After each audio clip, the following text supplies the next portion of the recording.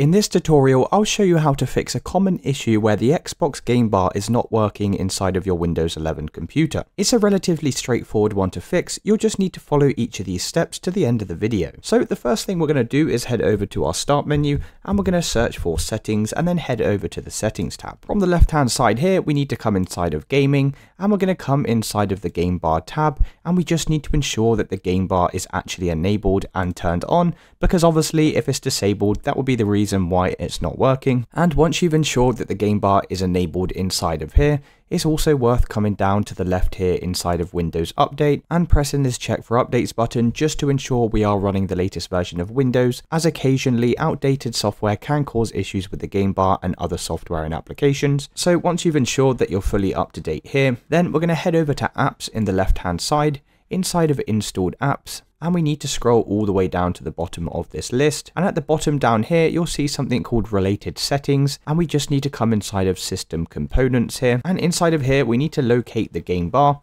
and then we're going to select these three little dots to the right of it and select advanced options, and we're going to scroll down here, and the first thing we're going to do is press this repair button, and this is going to try and detect any issues or problems with the game bar, and it will automatically repair these issues inside of this window. And once you've finished with the repair, we're just going to go ahead and also press this reset button, and we can confirm just by clicking reset. And once again, that should only take a few seconds to complete. And once you've done that, you can close out of this window and we can try launching up the game bar to see if that's fixed the issue. If that's still not working, what you need to do is come over to your start menu and we're going to search for registry editor, and then head over to the registry editor app. So inside of here, we need to come to HKey current user and expand this folder here. Inside of the software folder, scroll down here until you find a folder called Microsoft, and we need to expand this Microsoft folder. And once again, scroll down until we find a folder called Windows and expand this. Inside of current version, and inside of here, we should have a folder called Game DVR. And we don't need to expand this folder, we simply just need to select the Game DVR folder. And inside of here, you should have a file called App Capture Enabled. And we're just going to double click on this file here and make sure the value data is set to 1 and hit OK.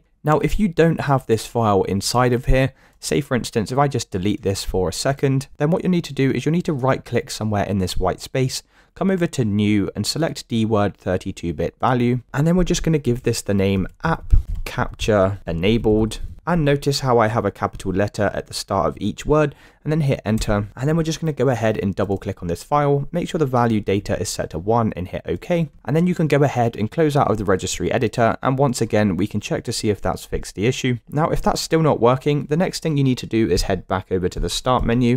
And this time we're going to search for CMD and then right click on the command prompt and make sure to run this one as administrator. So inside of this window, there's just a few commands that we'll need to type in here. Now I've already got these saved on my notepad over here, and I'll leave these in the video description so you guys can come and copy and paste them too.